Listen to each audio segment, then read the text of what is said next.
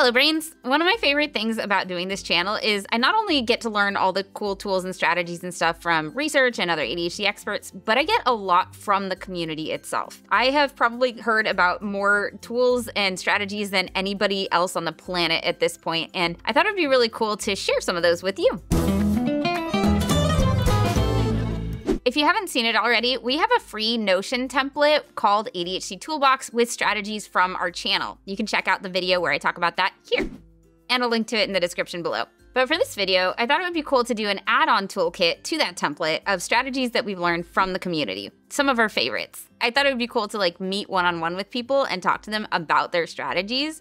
And it was a really cool, really fun experiment. We have a lot that we like. We have a bunch in the template, which we'll talk about later in the video. But for now, these are 5 of my favorite ADHD strategies that are community sourced. So first up, Rubik's Cube as a fidget from Glenn. I knew a lot of people with ADHD use Rubik's Cubes as fidgets. What I didn't know was how they learned to do this or why exactly this was their go-to. Glenn talked about not just how he learned to do the Rubik's Cube, which was a lot easier than I would have expected, but also when he uses it and how. He said he taught it to himself in an hour, and so I'm gonna link in the description the site that he used to teach himself, and I will show you what he does with it here. I use my Rubik's Cube to help me focus and redirect my energy so I'm not quite so intense when I speak to others. It allows you to be a lot, but not all in the same direction, right? You're putting some of your energy over here and some of your energy over here.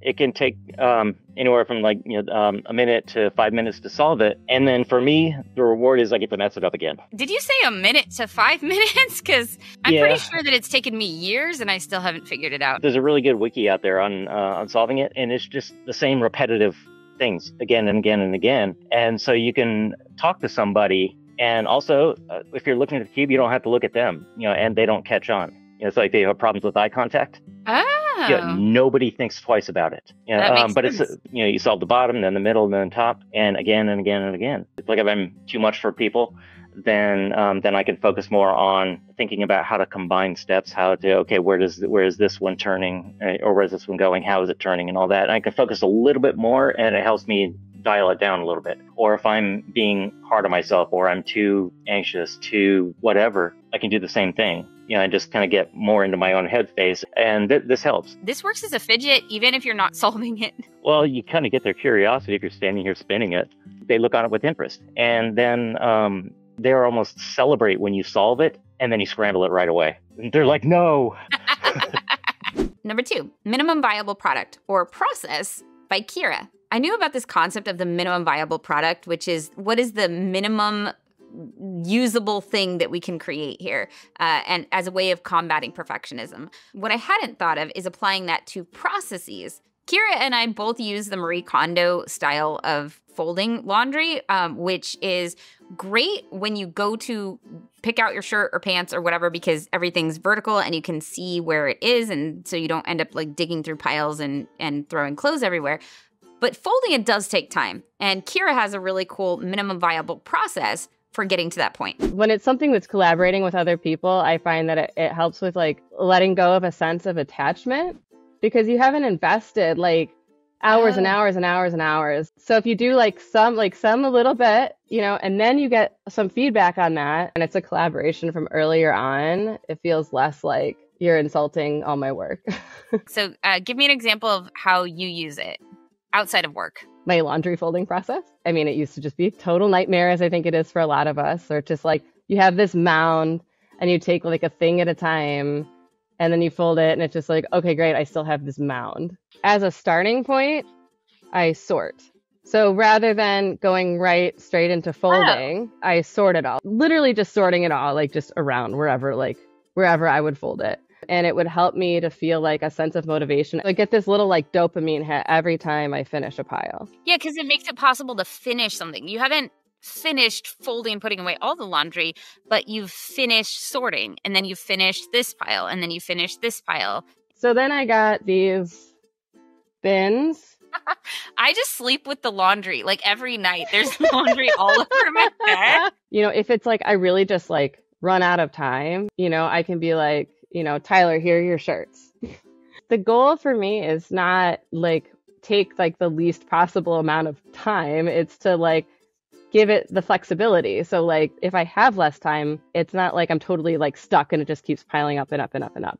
Then it's nice to have that flexibility where if you have the time to and you're able to do the parts of it that you really enjoy, great. But if not, it's still functional for you. 3, clothing cubbies from Pi, whose mom is an occupational therapist and helped them set it up. I've heard a lot from this community that it's not ideal to have your clothes be in a dresser because first of all, out of sight, out of mind. But second of all, it's extra steps, right? Having to open the drawer and then put things in and close the drawer. It's more steps.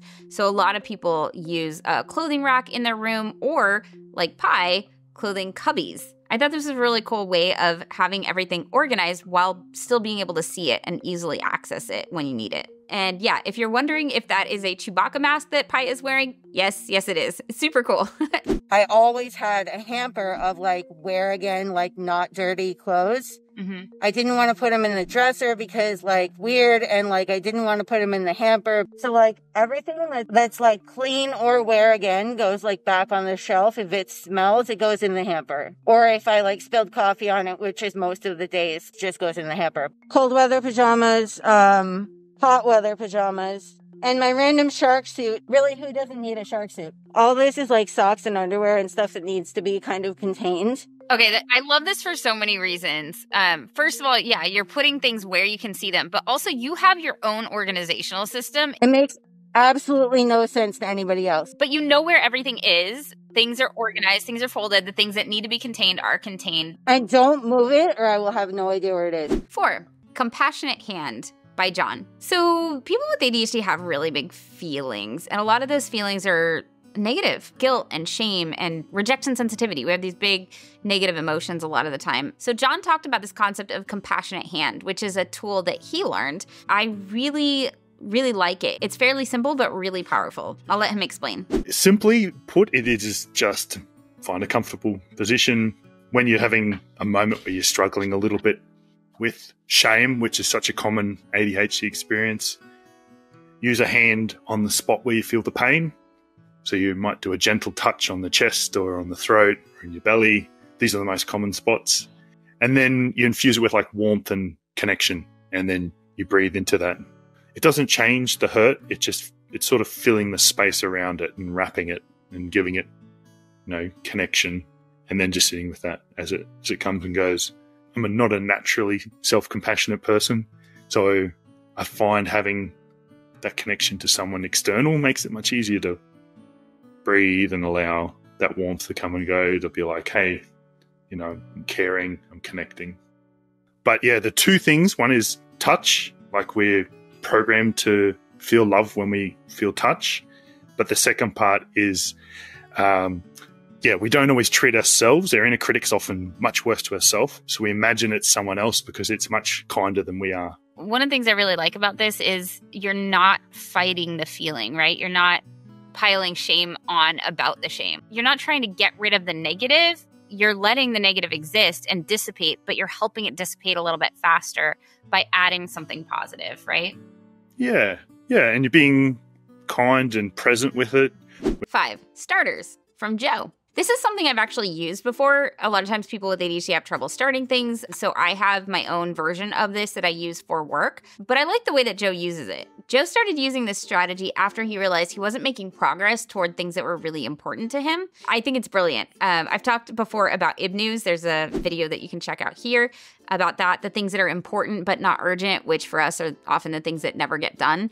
I've talked about the importance of setting aside time, doing time blocking, having accountability, doing body doubling, but Joe has a different strategy, which is making it as easy as possible to start using starters. We definitely have footage for this. We actually had to record this one twice because the first time I didn't actually hit record. So I really should have had a starter for starting to record. That would have been helpful. I would have had a way to check that off.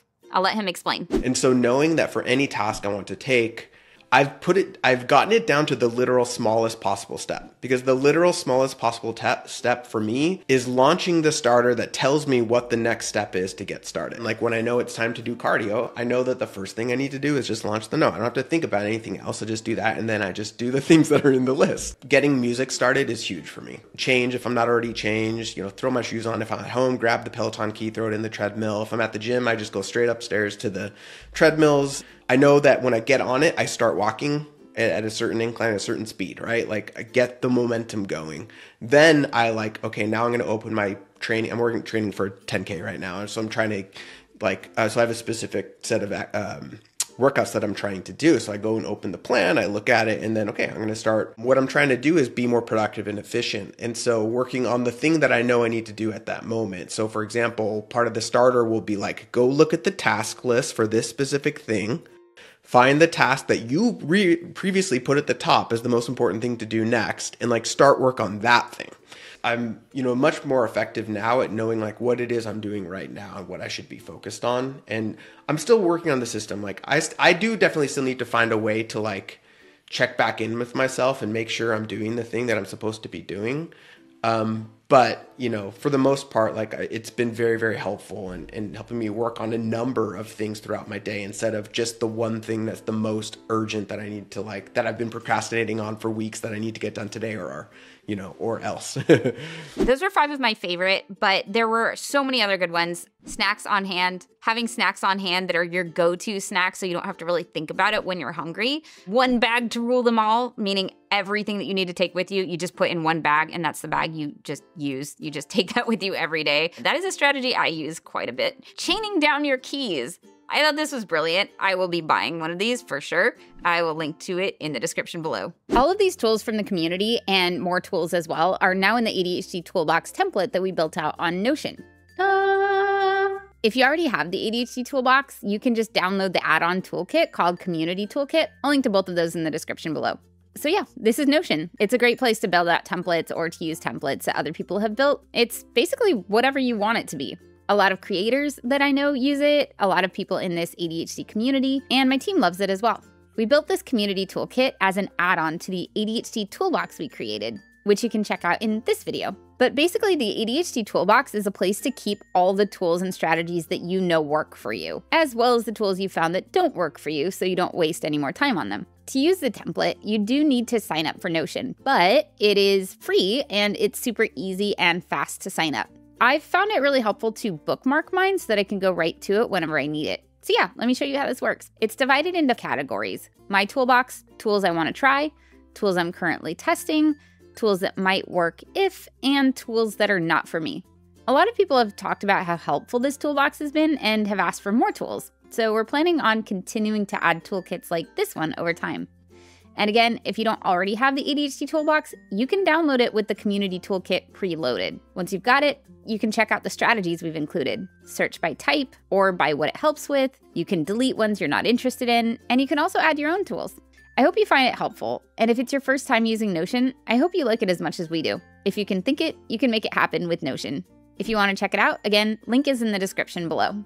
There were a lot more really great strategies. As our team has the bandwidth to and the time to, we will be adding more to this toolbox template. Again, all of this is free. Check it out on Notion. Thank you so much to Notion for sponsoring this video and basically allowing us to create something super cool and super helpful for this community. We will be adding to it in the future and possibly even reaching out and doing, more video chats. I love doing this with the community, so it's super fun for me and educational for hopefully everybody, helpful for the community as well. So if you'd like to potentially have yours included, please put it in the comments below. And thank you to my brain advocates and all my Patreon brains for sticking with us and supporting us, allowing us to do innovative new types of content, giving me the time to reach out to the community and do cool videos like this. If you like this video, please like, subscribe, click all the things, and I will see you next video. Bye, brains. Oh, and bonus throwback. Glenn, who taught me about the Rubik's Cube, said that he still uses one of these. This is a glitter bottle. This is a super, super old video, but the idea behind this is that you shake up the glitter because, our glitter is sometimes shaken up inside. You shake up the glitter in this bottle, and as this glitter settles, your inner glitter settles too. Ooh. Wow, this really works. It's still one of my favorite strategies too. You can check out that video here. Wow, this really works.